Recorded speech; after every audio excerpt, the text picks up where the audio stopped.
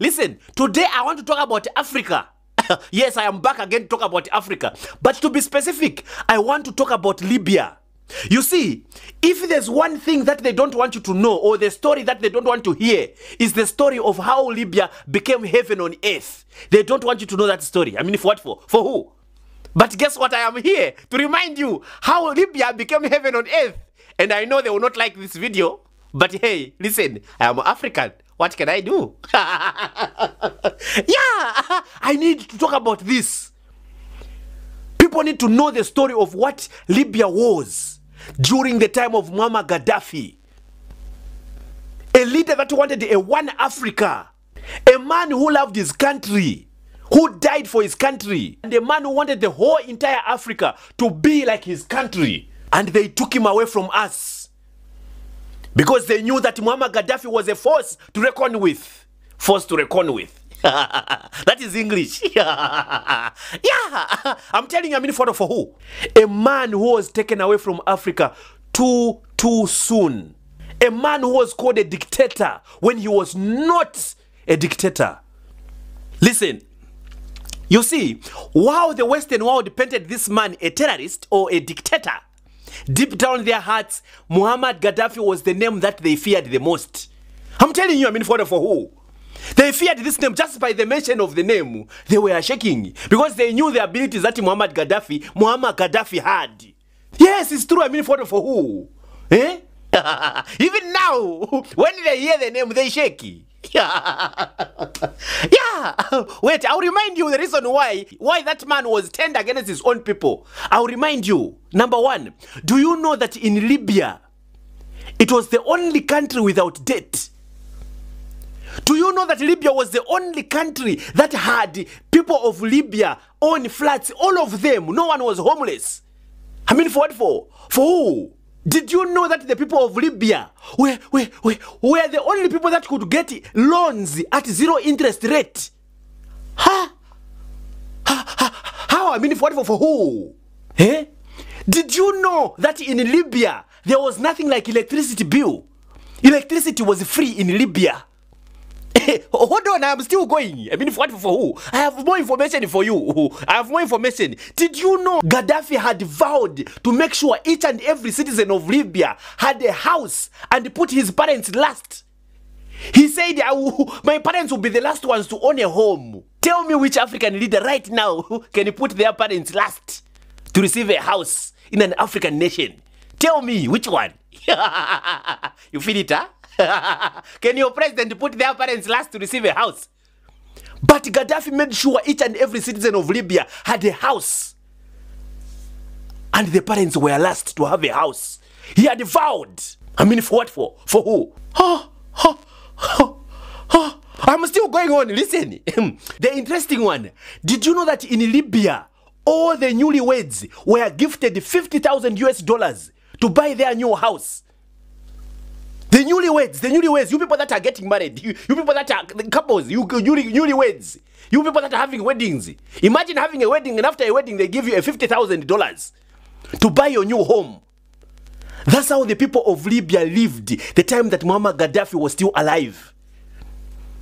I want you to sit down and just think critically for a moment. Think critically for a moment.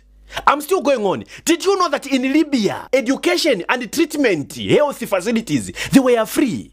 If the Libyan citizens did not manage to find any medical facilities or medical treatment within Libya, the government would automatically fund that citizen to go out abroad to seek treatment. Not with their money, no. Oh, that is an African country. Libya for a moment was like a dream for some of us. I mean, for who? It became heaven on earth. Listen, one more. Did you know that in Libya was the only place where someone after graduation, they failed to find employment? The state, the government would pay that person the average salary of the profession as if one was already in employment. Just paying them. In short, they were paying you for graduating. While waiting for employment, they were paying you for waiting for employment. Which African country right now would do that for you? I I think now I understand why that man was taken away from us.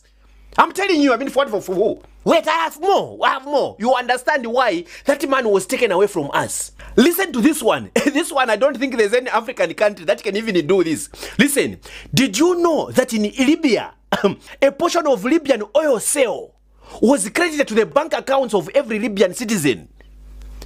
Huh? Which country? You in your country, you the minerals that they are digging and whatever mineral natural resources they are digging in there, do you even get a share? You who to give you a share? You tell me. Eh? Some of you have never even seen any benefit from those natural resources up to date. Our friends in Libya, when Muammar Gaddafi was alive, they would get a portion of every Libyan oil sale credited into their bank accounts.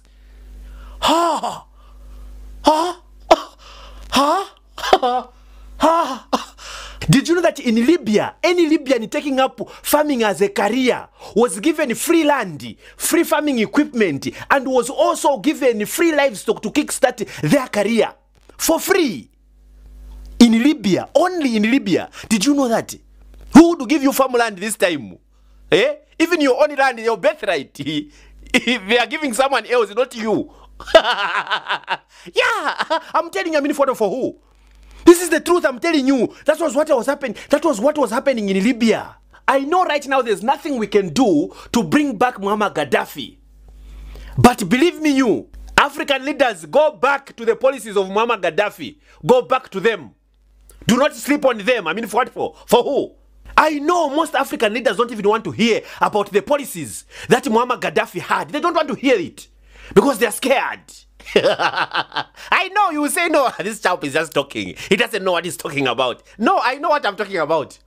And the fact is that I know that you are scared as a leader. You don't want to end up like Muammar Gaddafi.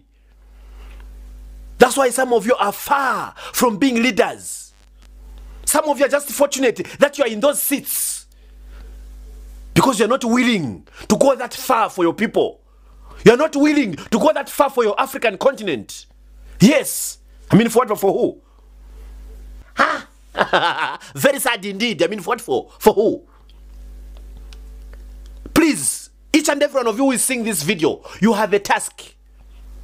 Remind your African leaders of what Muammar Gaddafi had made Libya to be like. Remind them.